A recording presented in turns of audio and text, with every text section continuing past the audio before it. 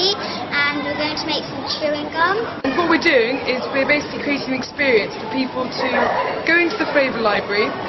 They can choose out of 200,000 different combinations of chewing gum, 200 different flavours. I got cotton candy and caramel flavoured chewing gum. I got cookie and blackberry. I came up with toffee and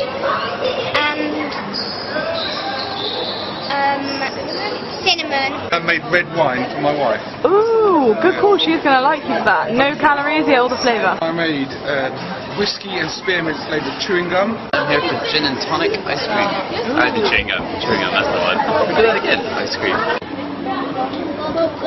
You go into the factory where you sort of feel like China chocolate factory and you make your flavour.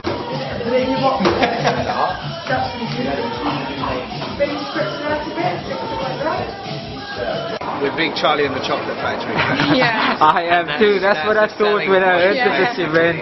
What's the most outrageous flavour that somebody's come up with today so far? Had champagne and oysters, which is interesting. I made a combination of lavender and honey. I had gin and coffee. Wow. I thought I'd have the getting drunk and the hangover in one. I got raspberry and lemon. Did you have a try?